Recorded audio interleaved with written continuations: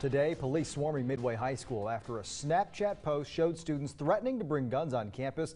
The school's principal saying that a number of fights started yesterday and that the threats were also directed towards some of the students involved. That's right, but some parents and students, of course, still scared to go to school today. Fox 44's Michelle Trotter joining us live now in the newsroom. Michelle, you spoke with some of those parents today.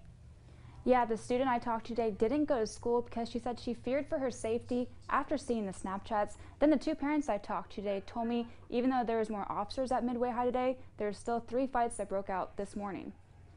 This is one of the Snapchat conversations that scared Midway High parents and students.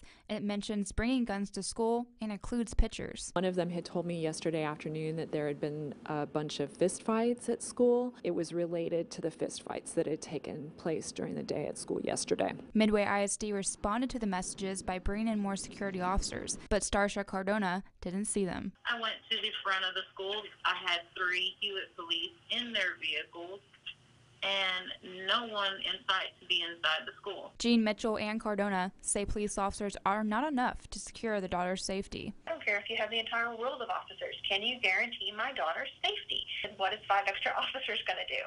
I mean, there's like 7,000 kids there. Their daughters say they saw 3 fights at the school this morning. My daughter and her daughter are both texting us all day long. There are now 27 cops at the school, and there's multiple fights all day. Tell me where the safety for my daughter is. And this is what makes me the angriest, because this email they sent makes it out to be like, oh, it's nothing going on, it's fine, everything's handled. No, it's not handled, not by any means. Because it's continued through the night, it's continued today. And like I said, my daughter, I'm not putting her in school until I know that this threat is taken care of. I agree, I will not be sending her to school until I know that this issue is actually being handled. We tried to speak with Midway, but they referred us to this email which says in part, we do not think their original posts are credible threats to school security. We are taking reports of this nature seriously and cautiously. Police are working closely with the families of the students involved. We have the full emails that were sent out to parents on our website, syntexpod.com. Live in the newsroom, Michelle Trotter, Fox 44 News.